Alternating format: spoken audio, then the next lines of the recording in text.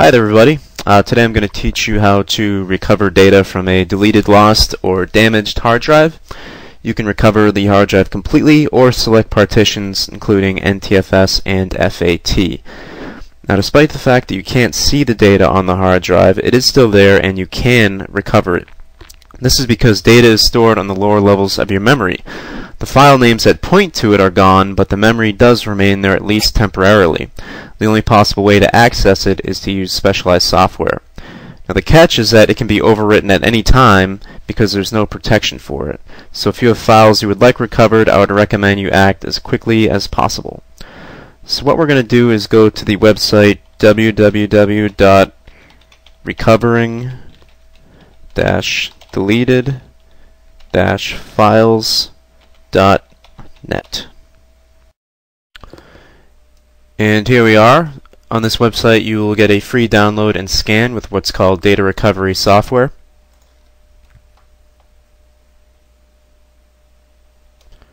Through here. Now just save the file and install it. I'm not going to do these steps right now because I already have the file installed, but just follow the instructions. And here's the program here. As you can see, there's a few features. We have the quick scan if you want to quickly search for a specific file. We have the full system scan, which will scan everything for any recoverable files you have, as well as a guided scan. If you click here on the Advanced tab, under this option, if you wanted to search for certain reformatted partitions, corrupt hard drive sectors, there's also recycle bin and other files. So you just click those and then click Start Scan. And here we have the results. As you can see, it finds a whole bunch of different types of files, whether they're images, Word documents, audio, MP3s, video, MPEG, AVI, text files, HTML files. A lot of those are like bookmarks and web browser files like that. And it shows you how many of each they find. So you just basically run your cursor over and click on the one you want, and then go down here to recover.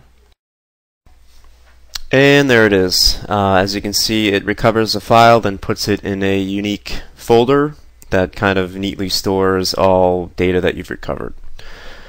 So to recap, once again, if you're looking to recover, restore, undelete any files, data that you may have lost, accidentally deleted, or just plain old went missing, the best way to do it is through file recovery software.